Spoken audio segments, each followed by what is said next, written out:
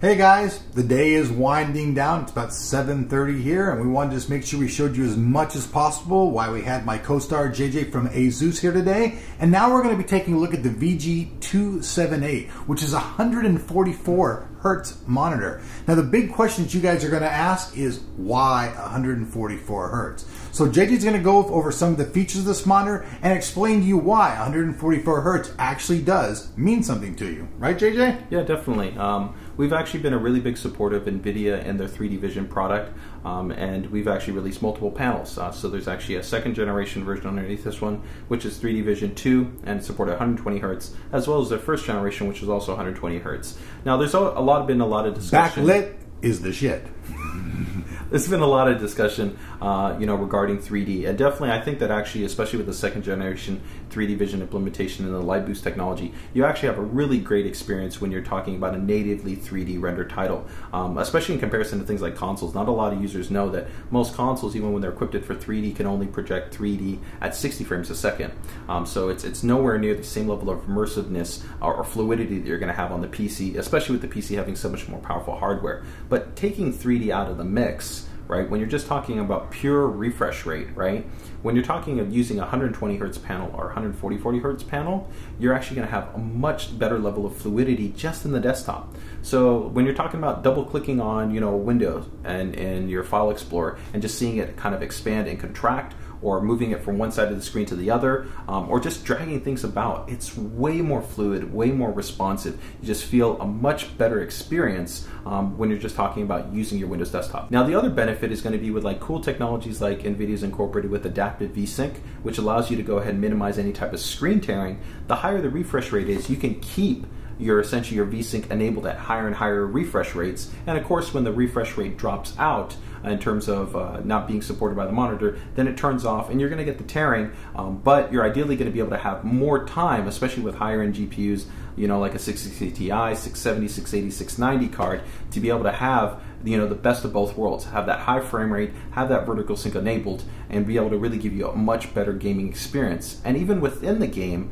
outside of the Vsync, when you just have that faster response time, that refresh rate, when you're just moving the actual field of view and let's say maybe your crosshairs or your different HUDs, and they're moving on screen, it's just a much more fluid process. So outside, of course, a lot of the cool things that are on the monitor, such as corrective aspect ratio for guys that are maybe playing older titles that aren't natively designed for widescreen. So this one you can change to 4:3, 16:9, 16:10. Yeah, there's really nice features like that. Of course, you have full adjustment in terms of the height, which is nice. Especially for in a gaming environment, you might be want to just adjust it for better field of view. Of course, you're also going to be able to tilt the panel, which is a nice plus, and even actually have swiveling action. So one thing to note, folks, on the back of the monitor back here, there's a little pin that sits at the bottom of the monitor down here. And in order to use the adjustment, you got to remove the pin. Now, I didn't know that for the first couple of days I have it, because I thought, okay, it's a cotter pin. It's holding the monitor together. And I was struggling with it. Then I pulled the cotter pin and laughed at myself at how simplistic it was.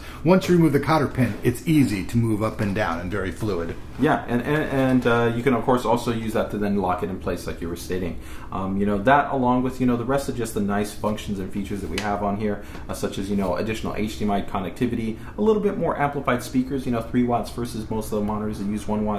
It's definitely a nice plus. So when you're considering a new panel, we offer a huge lineup of panels, even including now 2560 panels, which we're going to be launching this month.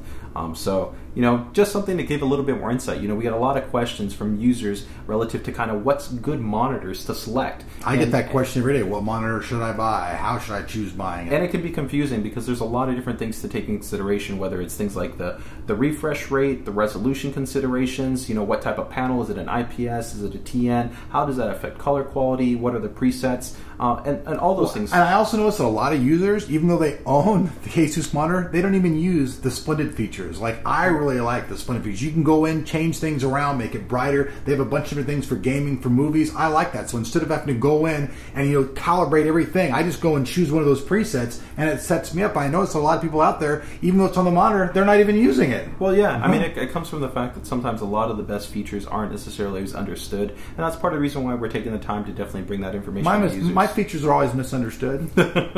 You know, and lastly, the one thing that we definitely do want to touch on is that as part of considering a monitor, also consider the company you're buying it for and the responsive service. One of the things that we're really proud to offer is actually an advanced warranty replacement policy, where essentially if the user has an issue with the an issue with the monitor, you'll pre-ship them one while they return the other one. Now, does that work like most companies? You just charge their credit card for the amount, and then when they return the other one, you get the money back? Exactly. Well, it's not even that we charge it. There's a hold that's put in place on that, and so then there's a process. But, you know, we definitely want to be able to make sure that the user feels confident that regardless of what happens during the lifespan of that product, so they're going to have a commitment. Let's just do something. Like, say that I was a user, and I got this monitor, and it went out, and I called up tech support. How fast could I really, if I really wanted to push it, how fast could I get a replacement monitor? Could I get one like even next day if I really needed it? Yeah, that's definitely a possibility in terms of the way that we actually handle that. You know, in terms of the overall turnaround time, most of the times if we get a call before 3 p.m., that's going to allow it to usually be facilitated to ensure that the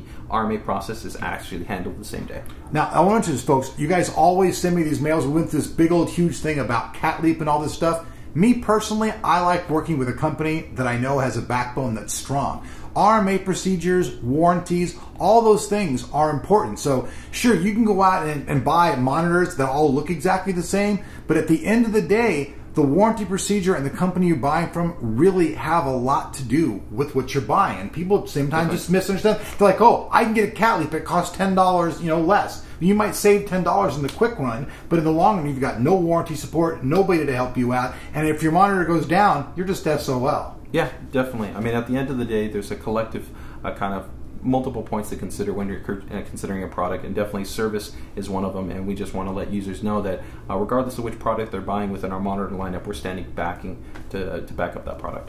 Now, currently, any of the 460 series or higher cards by NVIDIA will power this monitor. Right now, AMD doesn't have the technology, but they're currently working on a driver to support it. So right now, if you want to have the 144 Hz, you're going to need to use an NVIDIA card, but this is supposedly a temporary situation, correct? Yes, we are working with NVIDIA to enable that, but right now, like you said, any GTX series, 400 series essentially, and newer will be able to enable that 144 Hz support. Let's talk a little bit about the backlit technology in the monitor, because a lot of people ask me that. So what does having the backlit technology actually do for you, being the user interacting with the monitor? Well, the biggest difference is going to be, one, power consumption, but an LED backlight is ultimately just going to give you more balanced color saturation with better response. Of course, with LEDs, they're going to be more balanced in terms of their overall tonality, let's say in terms of their color reproduction, and help to give you better response, especially for like darker colors. So you get blacker blacks? Blacker blacks, exactly. Overall, what's referred to as gradation. So the gradation, regardless of whatever the color scale is going to be, tend to be superior on LEDs. So that's really kind of the main advantage you're going to have, is an improvement in power as well as an improvement in overall picture quality. Now, what is ASUS's policy on dead pixels? That's actually part of our warranty process. So in that regard, if the user was to have actually dead pixel, they can go ahead and actually request to have a replacement. Even with a single dead pixel? Yes. See, that's a really good thing. You'll see some companies out there, watch very carefully. One reason I get really pissed off at Vsync is they had this thing where it says, oh, 5 dead pixels.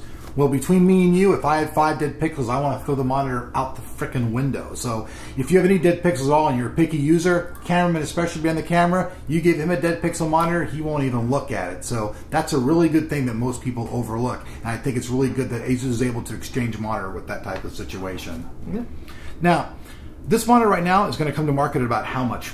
Right now, actually, we're just literally launching it, so I don't have a confirmed MSRP, but I think you're going to be looking at about the $500 price point. Okay. Yes. Now, this one won't come included with the 3D glasses, so that is something to keep in mind. It's more focused for users that are looking kind of for that best response in terms of their desktop experience and the fluidity that they're going to have. But definitely, you can purchase the 3D Vision kit that's available at either e-tailers or online retailers. Now, like before, JJ, I'm interrupting you, but before when I got one monitor from you, there was 2 different packages. Correct. The monitor that I could get, it had the stuff built in, and you could buy the glass separately, or the package that you guys actually provided with you came with everything in it. Will users also have that same ability with this series to buy one that's a complete complete gaming package or just to buy the monitor? I think that's definitely going to be based on user feedback. The previous generation we had usually an HE and an H model, so one would actually come included with the full 3D vision kit and the other one wouldn't come included with it.